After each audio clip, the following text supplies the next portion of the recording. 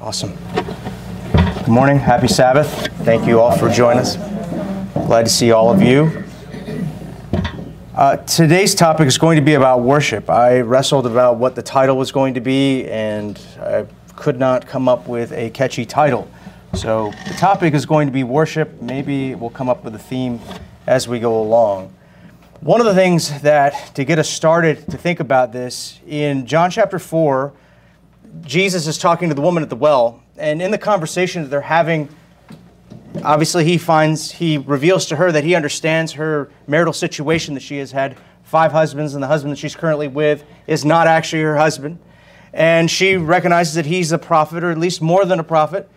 And in the conversation, he reveals to her that he's more than a prophet, that he's the Messiah. And then she asks him a poignant question. She says, "We Samaritans worship on this mountain, and you Jews worship on that. What is the difference?" Essentially, and he says, you Samaritans do not know what you worship. We Jews know what we worship, for God is with the Jews. And then he goes on and says this. It's right here, John chapter 4, verse 24. It says, "But the hour is coming, and now is, when the true worshipers will worship the Father in spirit and truth. For the Father is seeking such to worship him." And I thought about it. What does it mean to worship the Lord in spirit and in truth? What does that mean? It seems so cliche. It's something that is used.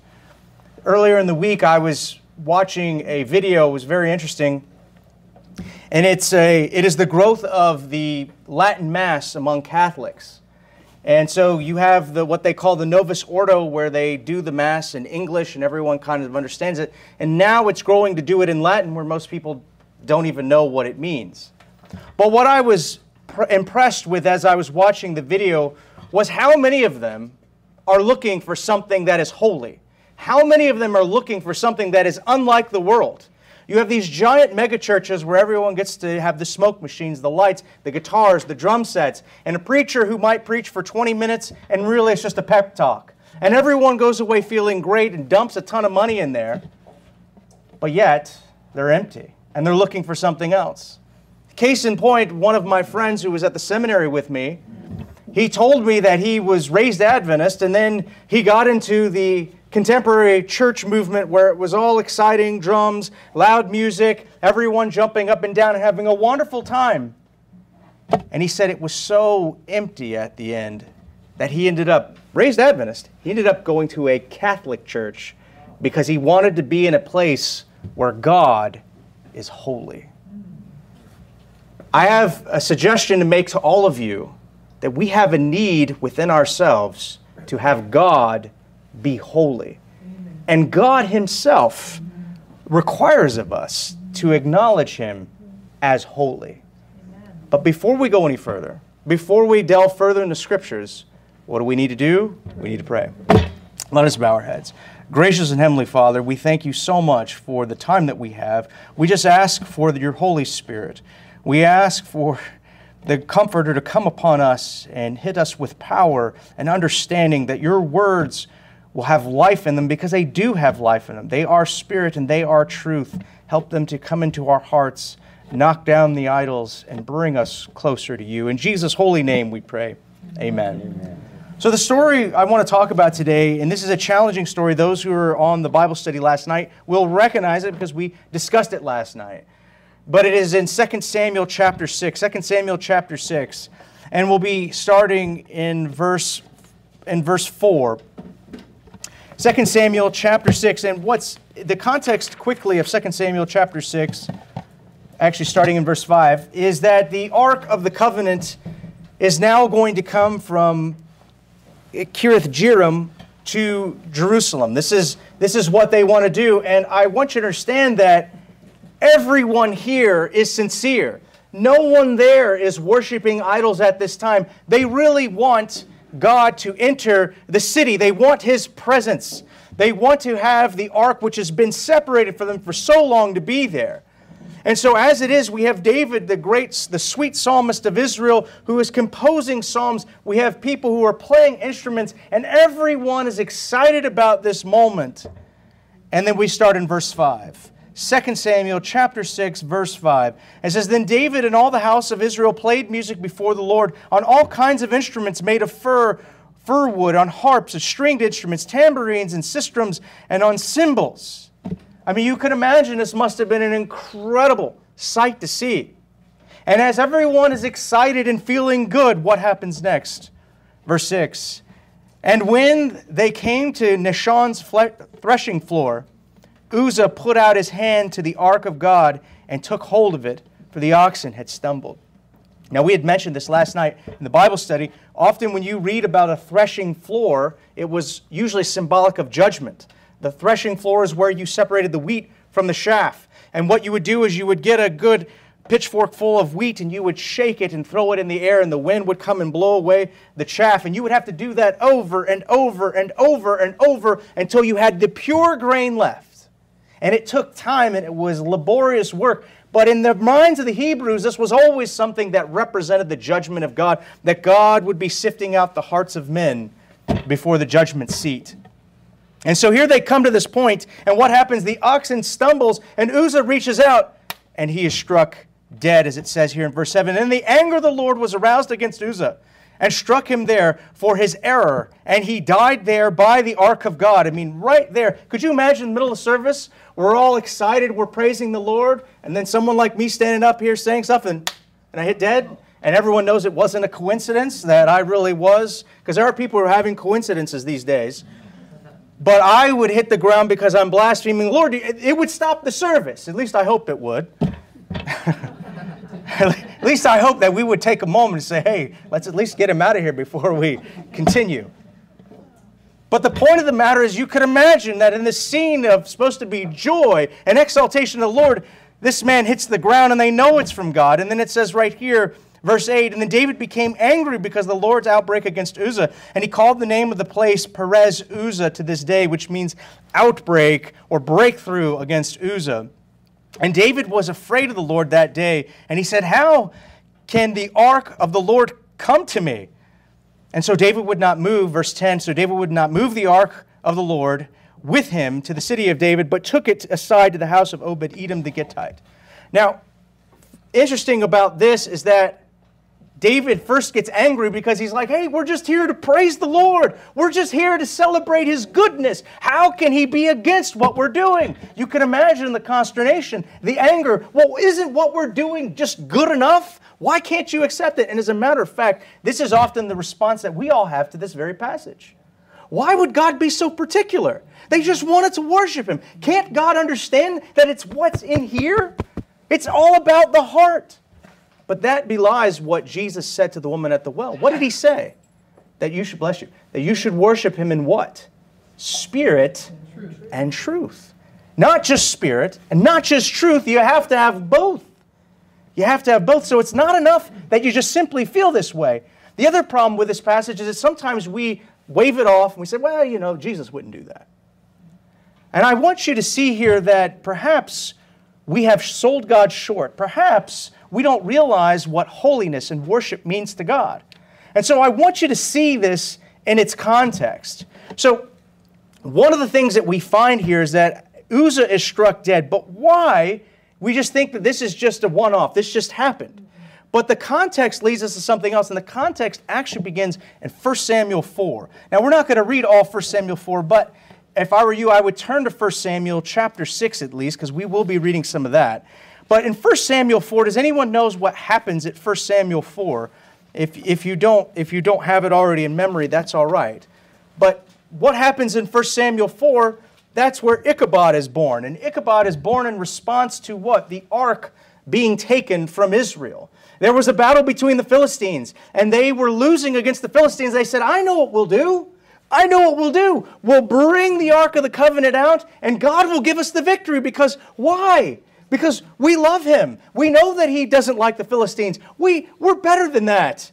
And they went out there, and what happened? God said, this is exactly what I wanted. And it is exactly what he wanted. And the priests were killed, Israel was routed, and the Ark of the Covenant was taken to the Philistines. But why did that happen? Well, the good thing is that they did actually march out there carrying the ark on the posts. That's truth. They actually did do that. And the priest went out there, consecrated. They did that. But what was the problem? There was no spirit. What do I mean by spirit? There was no purity. The wicked priests who were doing it were Eli, Hophni and Phinehas, the sons of Eli. And Hophni and Phinehas, what were they doing? Well, they were sleeping with the women who came to the tent. They were cheating on their wives, sleeping with these women. They were taking offering for themselves. They were turning the very sacrificial of God into complete licentiousness and making a stench in the nostrils of God. And so what happens? God says, I'm not going to tolerate it. I don't care if you dress up in the robes the way I want you to do. I don't care if you carry the ark the way that I want you to do. If you're going to be corrupt, I am not going to accept anything that you ask. And so what happens? They were all slaughtered. Every last one of them was killed. And then what do we find next in chapter 5? What happens? The Philistines. Now the Philistines, this is interesting. The Philistines recognized that there probably was power with the ark. But they thought that their gods had given them the victory. What they didn't realize is that the God of Israel is not a respecter of persons, and that he actually allowed the Philistines to take the ark and allowed the Philistines to bring judgment on his own people. They could not conceive that. And so what do? They actually carry the ark on the poles, and they bring it into their temple. And of course, what happens? Their God falls down, his hands get broken off, his head falls off, which shows his utter inability and the judgment of God on them. And after a plague breaks out and many of them die, they decide to send the Ark of the Covenant back, which is in 1 Samuel chapter 5. So that happens, right? And so then we get here to 1 Samuel chapter 6. So the Ark of the Covenant comes back to God's people. Now keep in mind, what we're talking about is we're talking about worship. We're talking about holiness in spirit and in truth. So we don't expect the Philistines to do that because they really don't know the truth, and therefore they really don't have the right spirit either. But nonetheless, God goes ahead and honors their gift in giving the ark back and removes the plague from them. But when the ark comes back, what happens? Well, the people of God are very excited. They make a sacrifice for the Ark of the Covenant. And then what do? What do they do? Well, go here, 1 Samuel chapter 6. They decide that the Ark of the Covenant doesn't really mean anything. That holy doesn't mean holy. That if it's in their heart and they feel that it's right, they get to do what they want. And so they did. They did do what they wanted. But there was a problem. So 1 Samuel chapter 6, verse 19. Then he struck the men of Beth Shemesh because they had looked into the ark of the Lord. So think about it. They thought that, hey, we're having a nice time. We've offered sacrifices. This is a joyous occasion. What is in this thing? What's in here? Let's take a look. They take the covering off. They lift up the lid. And what happens? They're struck dead. Now, there is some debate about how many of them actually were struck dead.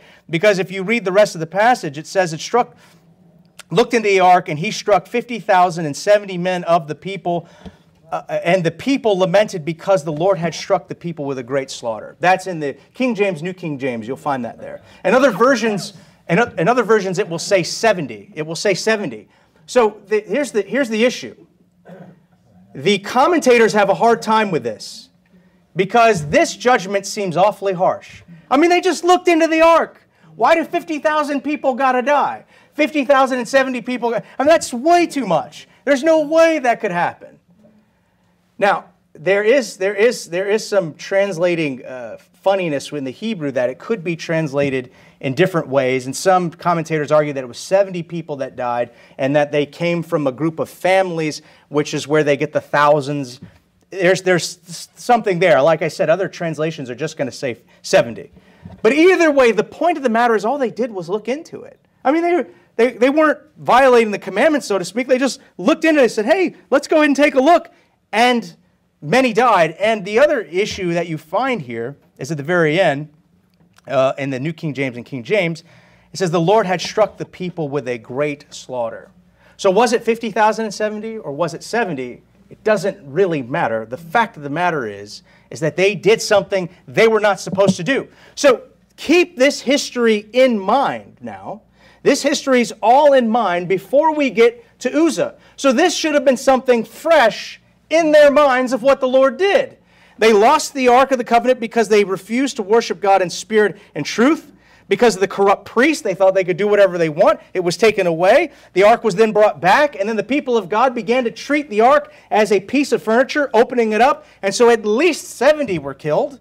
At least 70 killed, and on the high end, 50,000 more. And so what happens next? They are so terrified that you read this, verse 20 of 1 Samuel chapter 6. And when the men of Beth Shemesh said, who is able to stand before the holy God?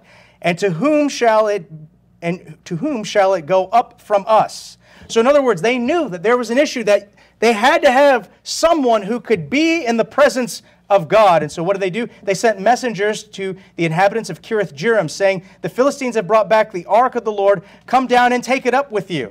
Then the men of Kiriath-Jearim came up and took the ark of the Lord and brought it in the house of Abinadab, and on the hill, and consecrated Eleazar, his son, to keep the ark of the Lord. So notice this. They recognized right away that the ark isn't just some piece of furniture, that worshiping God isn't just some sort of perfunctory rite that we go about once a week. This is serious. And so even to the point where they consecrate Eleazar in Abinadab's house to take care of the ark of the covenant. So you can see here already the wheels are turning, that we just can't go about business as usual, that worshiping God is serious. And so with that said, for the next 20 years, if you were to go to the next part in chapter 7, verse 2 of 1 Samuel, we find for the next 20 years, the Ark of the Covenant is in Abinadab's house with a consecrated Eleazar taking care of it. All this time goes by, and finally, this is when David is able to come. And you ask yourself, have we learned nothing from all this? Think about it. You had people die from looking into the ark. You had priests die because they were living reprobate lives. They were slaughtered for trying to bring the ark out like a talisman or a lucky charm against the Philistines. And now you have a man who is consecrated in his house, taking care of it. Did the people of God learn nothing? Here's another interesting point when we get back to Uzzah. We know that only God's people were to carry the ark, namely the Levites. So if you were to go to Numbers chapter 4, this is what you read. Numbers chapter 4, verses 1 through 5. And it says this, then the Lord, starting verse 1, Numbers 4, chapter 4, 1 through 5. Then the Lord spoke to Moses and Aaron, saying, take a census from the sons of Kohath among the children of Levi by their families, by their father's house, from 30 years old and above, even to 50 years old, and all who enter the service to do the work in the tabernacle of meeting. So notice that if you were going to be serving, you were consecrated at 30 and you would go past 50 in the years of retirement, and you would be a part of that. Those are the people who would be initiated in the service. They even had an age range that they wanted for people in the service. And it says in verse 4, this is the service of the sons of Kohath in the tabernacle relating to the most holy things. When the camp prepares its journey, Aaron and his sons shall come, and they shall take down the covering veil over the take down the covering veil, and cover the ark of the testimony with it. So that's what they were supposed to do. If you go down to same chapter, verse 15, he says this. He says, and when the sons of Aaron had finished covering the sanctuary and all the furnishings of the sanctuary, when the camp was set to go, then the sons of Kohath shall come and carry them, but they shall not touch any holy thing, lest they die. These are the things in the tabernacle of meeting which the sons of Kohath are to carry, which includes the ark. So think about it. Out of all the priests, out of all the Levites, you have a subsection, a family, who is devoted to carrying the ark. And they, between the ages of 30 and 50, are consecrated for this very thing. And then they're told that only they are able to carry it, but never to touch it unless they die. Now, I also thought this was interesting if you go to Numbers chapter 7. Numbers chapter 7. Because this gives you more context to why God would not be pleased with them, especially when they should have known. Numbers chapter 7. So, in Numbers 7, we find that God is talking to Moses, and they are initiating sacrifices for the tabernacle. The tabernacle is finished, and all the leaders of the tribes are coming together, and they are bringing sacrifices. And so what happens in verse 3, they're bringing their offerings, and it says, and they brought their offerings before the Lord, 6 covered carts and 12 oxen, a cart for every 2 of the leaders, and for each one an ox, and they presented them before the tabernacle. Now, what do they mean? In other words, all the tribes got together and they brought offerings, oxen, and they brought carts. And these carts were to be given to the Levites. Why were they given to the Levites? So they could carry all the stuff of God. That's what they were given, all right? And so what does it say here? Verse 5. Or verse 4, then the Lord spoke to Moses, saying, accept these things from them, that they may be used in doing all the work of the tabernacle of meeting.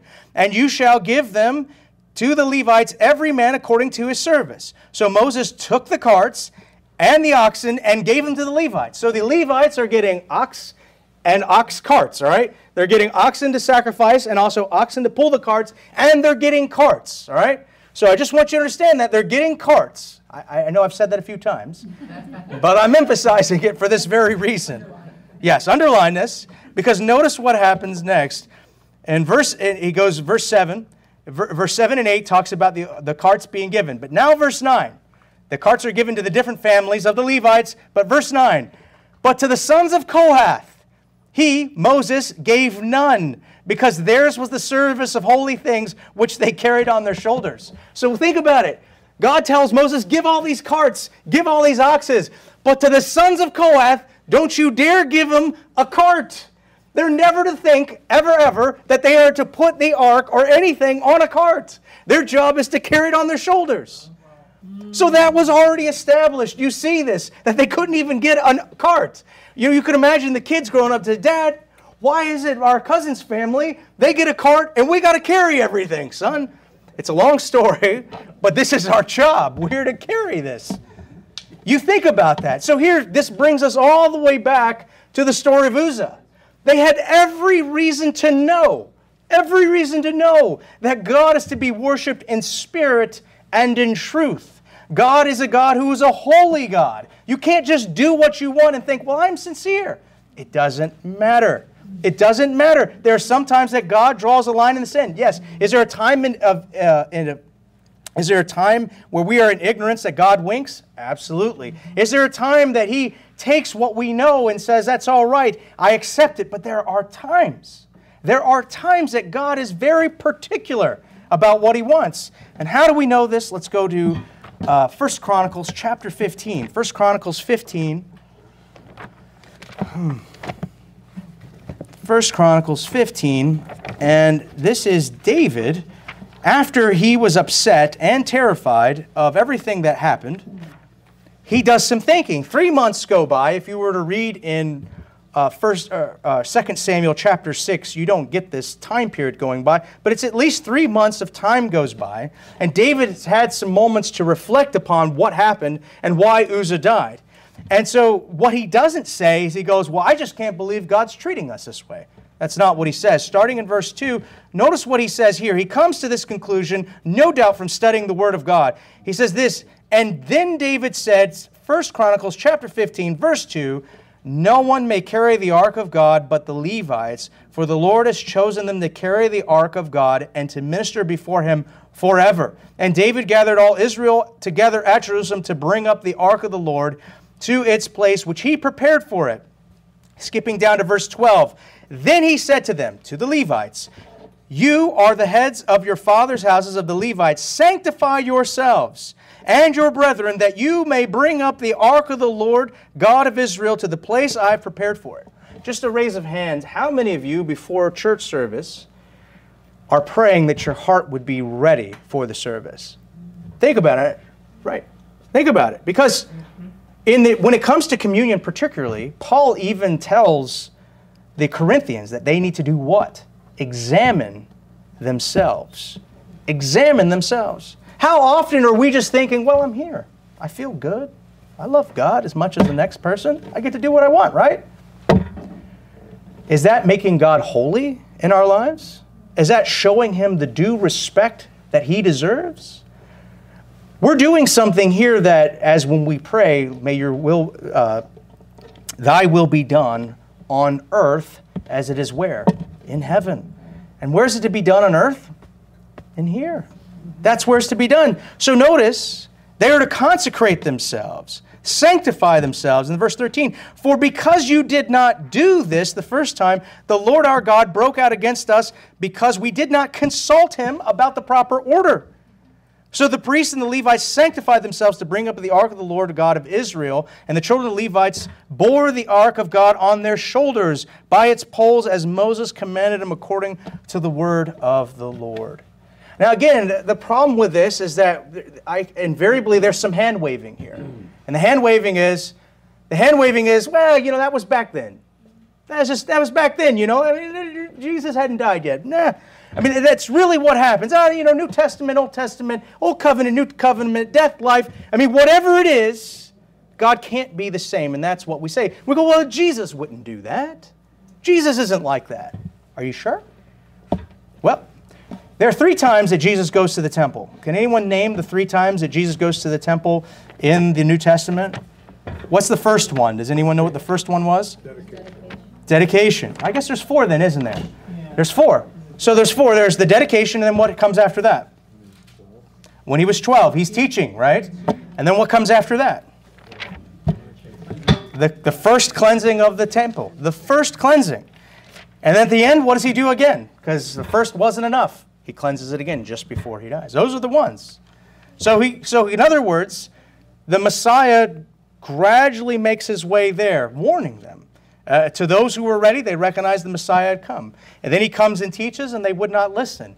And then he comes and cleanses, and they still would not listen. And then he cleanses again, and then warns them that it's going to be destroyed. But we're going to look at the first cleansing. So John chapter 2. John chapter 2, starting here in verse 13. Now the Passover of the Jews was at hand, and Jesus went up to Jerusalem.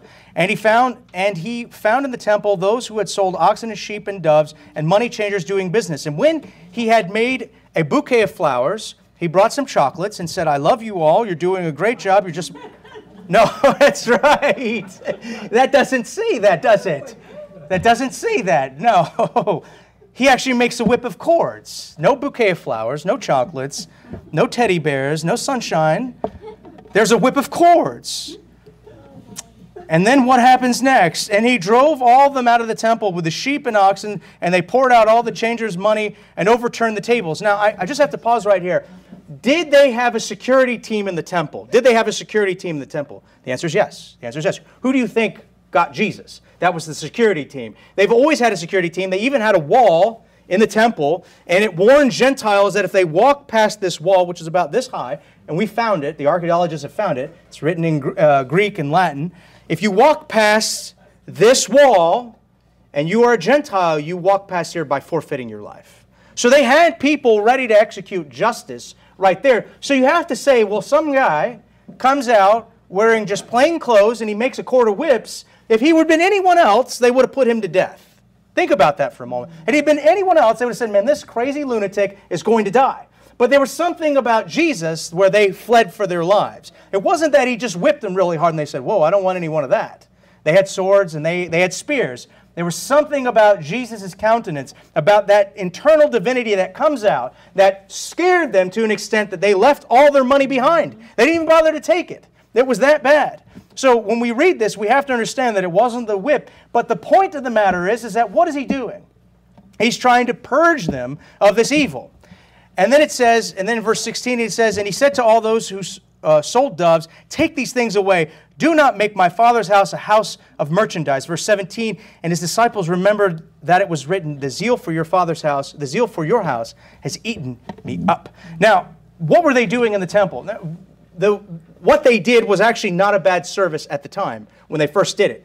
So people would come from around the world and they would travel to Jerusalem. And trying to keep doves and trying to keep a lamb alive for a journey that could take months was difficult. And sometimes you could only travel very light. If you were poor, you could only travel very light, so it would be difficult to do to bring a lamb that type of journey. The lamb could get sick, someone could steal it, someone would eat it. It doesn't matter, so it would be very tough. So what they did is they said, hey, we have a service here. If you come here and you want to make a sacrifice, we have doves and we have lambs that have all been inspected by the priests. They're USDA certified, which doesn't mean it. So they went ahead and looked at them and they said, this is what we're going to do. So you can come here and you can purchase a lamb, a dove, or whatever you need to make a sacrifice, which sounds like a fair and reasonable thing to do, considering the difficulties of traveling. But what did they do? They said, we can make a little money off of this. So you would show up with your gold coins. You'd show up with your gold coins and say, I'm ready to buy a lamb. And you would put your gold coin down and they'd say, oh, that has Caesar's face on it. We can't put that in the temple. That's corrupt. And you go, really? You can't accept gold? Well, we can, but we have to change the money to something else. So we're going to give you a temple shekel, which is essentially a worthless token anywhere else in the world. So they would say, here's a gold coin, and they would give you a bronze shekel. And they say, okay, now you can buy a lamb. So you think about it, if you're trading bronze or you're trading gold for bronze, you're losing on that exchange. And that's how they began to rack up the money. And soon, one gold coin didn't equal one bronze token. Soon you would need 3 gold coins for 1 bronze token. And before you long, people are like, well, what's going on here? You're exploiting us. So you can imagine why Jesus would be angry. You could imagine that the place of worship that bore his name made him angry. Read in the New Testament, outside of the cleansing of the sanctuary, both here and later on in his ministry, you don't find him getting angry. You don't find him making a whip of cords. But when it comes to worship, Jesus is angry. And the very verse that he cites, or the very verse that is quoted that his disciples remember, is Psalm 69, verse 9. And it says here, and I like the way it's rendered in the NIV, it says here, the zeal for your house consumes me. This idea that it burns me up. It makes me that angry. The zeal of your house consumes me. And the insults of those who insult you fall on me.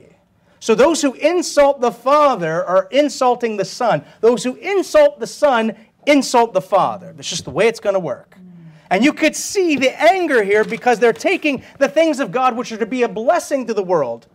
And what are they doing? They're making a stench and evil. And so you can see why he would do it. This is the same Jesus who would have looked at the sentence pronounced against Uzzah and said, yes, that is my sentence too.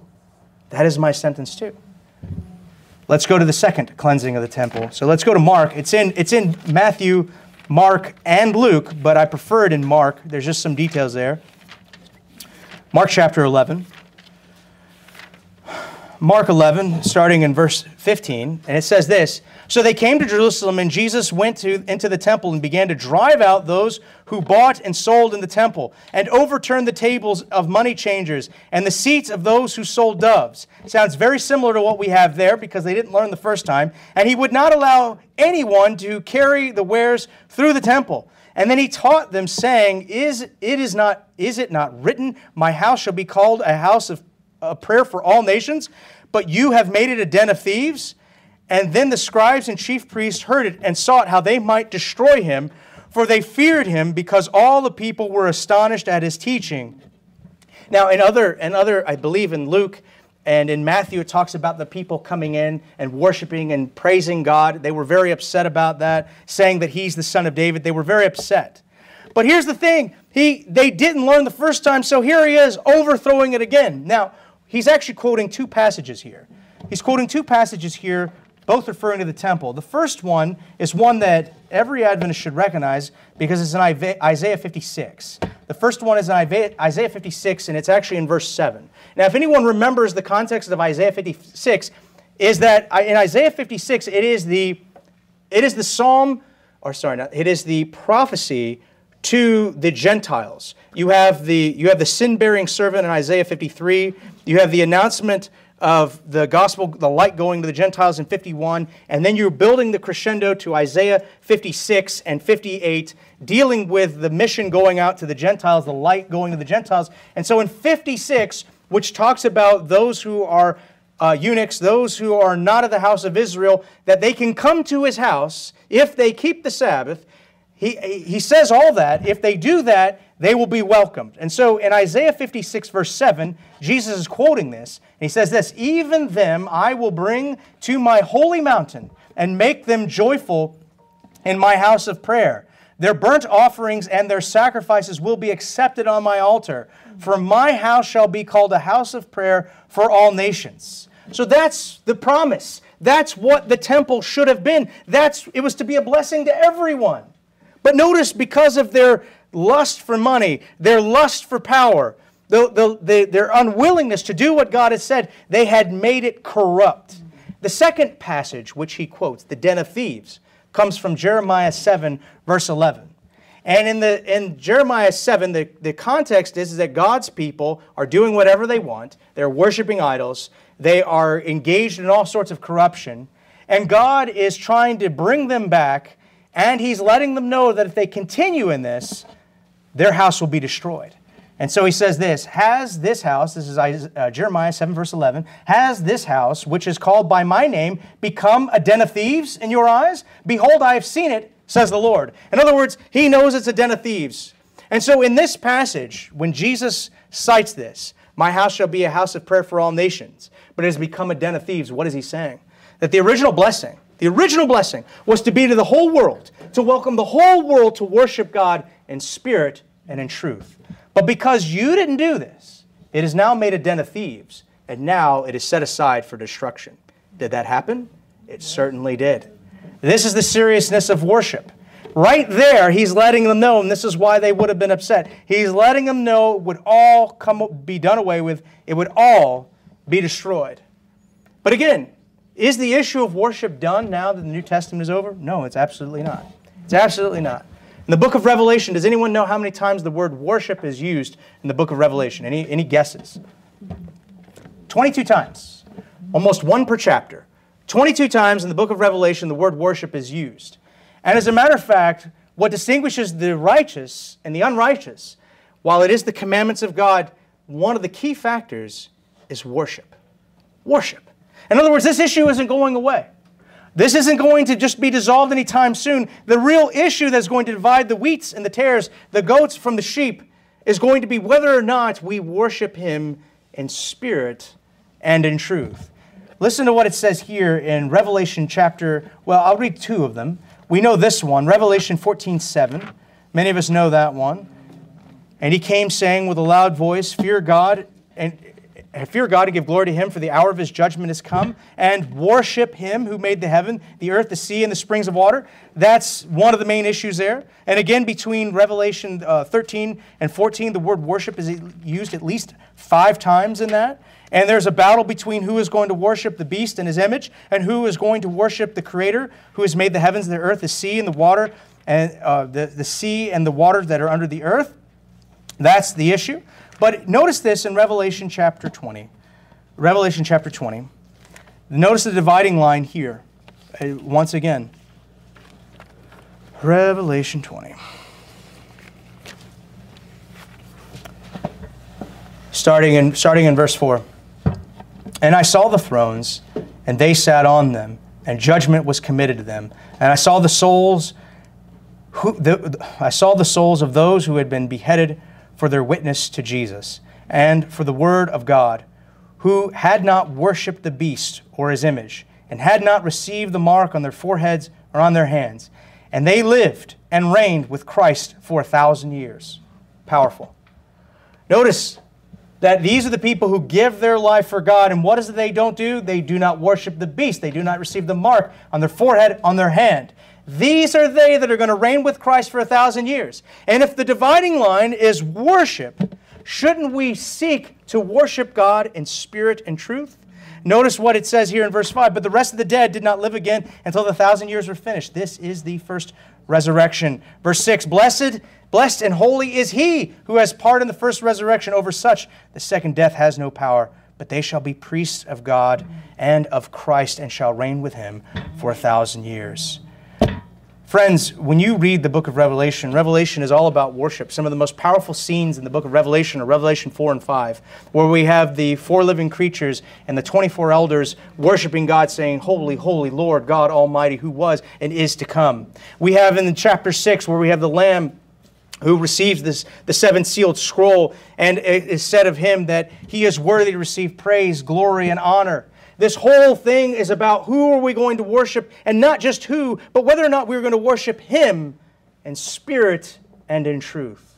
When it comes to this, we need to ask Him like David did. We need to inquire as David did, is this what God would have us do? Is this the type of consecration and holiness that God would have us do? Because as I mentioned at the beginning, the world is looking for a holy place. The world is looking for something different, something holy, something set apart. And we are either going to be there to point them to our Father who is in heaven, who is holy and harmless and undefiled by sin, or we're going to join with the rest of the world. We have to ask ourselves, what is it going to be? If we were going to spend 1,000 years singing the praises of God, then we may want to start practicing now. Thank you. Thank you. Thank you.